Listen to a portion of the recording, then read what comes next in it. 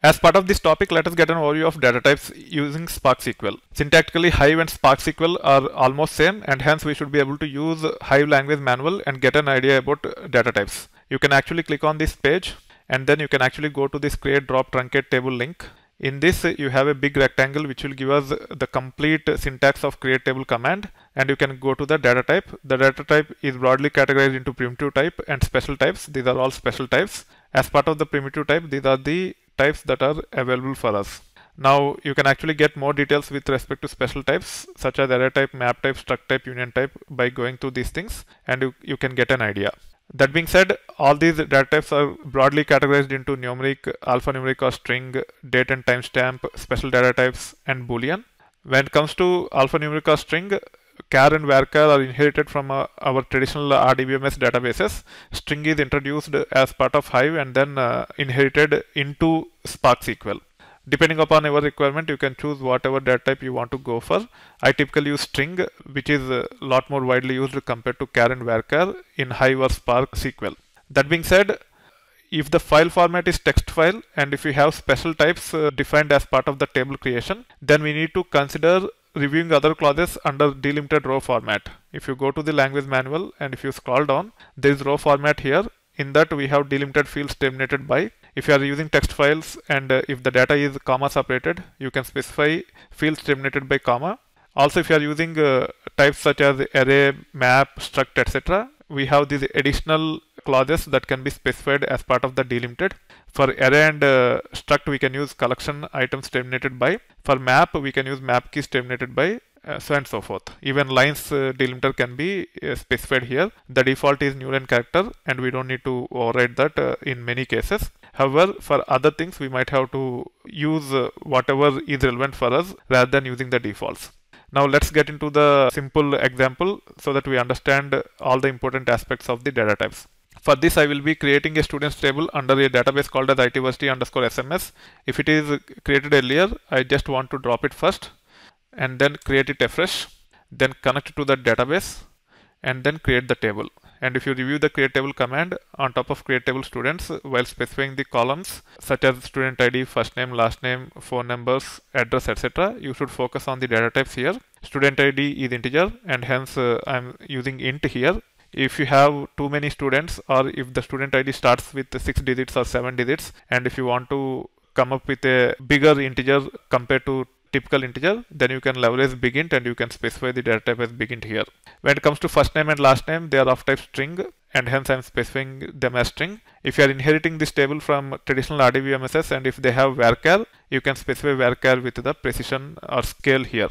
I always confuse between scale and precision. You can actually tell how many number of characters at max can go into these fields using varchar in circle brackets. When it comes to phone numbers, I want to define it as array of string because a student might have multiple phone numbers and I want to store it as an array. That's why I have specified like this.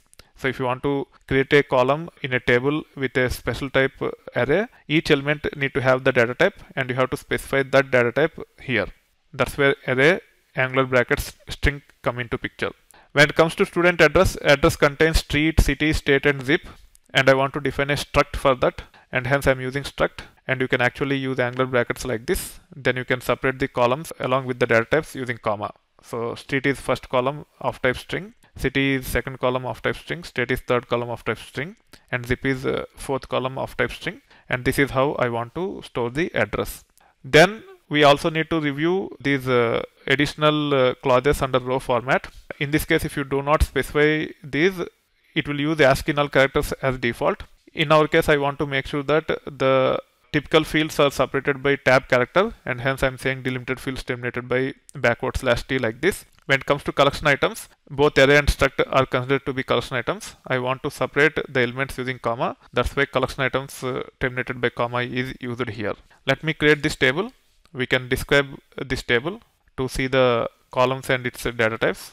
So let me say describe students and then run this and you can see the details here. Student ID is of type int, first name and last name are of type string, phone numbers is of type array of string, student address is of type struct with 4 fields, each field have its own data type. As the table is successfully created, let's get some data into this table and see how data is stored in this table. are the files that are related to this table. First, I am using this simple insert command where I am saying insert into students values, one Scott, Tiger, null and null. So I am inserting one record where student phone numbers and student address are null. Now I should be able to run this query and I should be able to see the results. Both student phone numbers and student address are null. We have only ID, first name and last name as one Scott and Tiger. Now if you want to insert a record with a value in the student phone numbers which is of type array of string, this is how you can pass the array of phone numbers to student phone numbers and you should be able to insert. So let me run this and then let me run this query to see both the records. The second record with student ID 2 have first name as Donald, last name as Duck, and you can see the phone numbers here. Student address is still null in this. Now let us insert these two records where we are actually inserting addresses, and this is how the struct type values can be passed. As we have 4 columns, both the structs for these two records contain 4 values: street, city, state and address. Not address but the zip code. And now these two records will be inserted with addresses. The first two have addresses as null. These two will have addresses as non-null values, especially of type struct. Now let's review the data here by running this query and let's see the results here. Now let's understand how the data is actually stored in the files pointed under this table or pointed by this table. For that, I am actually creating a variable called as username. This is Scala code, and then running this command to actually get the list of files. As we have 3 insert statements with 4 records, it have actually generated 4 files. You can see all the 4 files here. If you want to validate this from the terminal, you can launch the terminal by saying new terminal, and then you can actually say hdfs dfs-ls /user $user /warehouse $user _sms.db /students, and you should be able to see the files from here also. You can see the 4 files here, and you should be able to do the cat on all these files by saying hdfs dfs-cat, and then you can actually copy this path, paste it. Let me copy it once again, hdfs dfs-cat. I have copied it this time and then pasted it here, and then /* and hit enter, and we should be able to see the results. You can see that for 1 and 2 the address is null. For 2 there are phone numbers which are comma separated, because while creating the table we have used this additional clause called as collection items terminated by comma. That's why phone numbers are separated using comma for Donald Duck, even for the Mickey Mouse and Bubble Guppy. When it comes to address, even address is considered as collection items only, which is of type struct, and you can see that all the attributes with respect to address are comma separated. It is due to the fact that we have specified collection items terminated by comma here.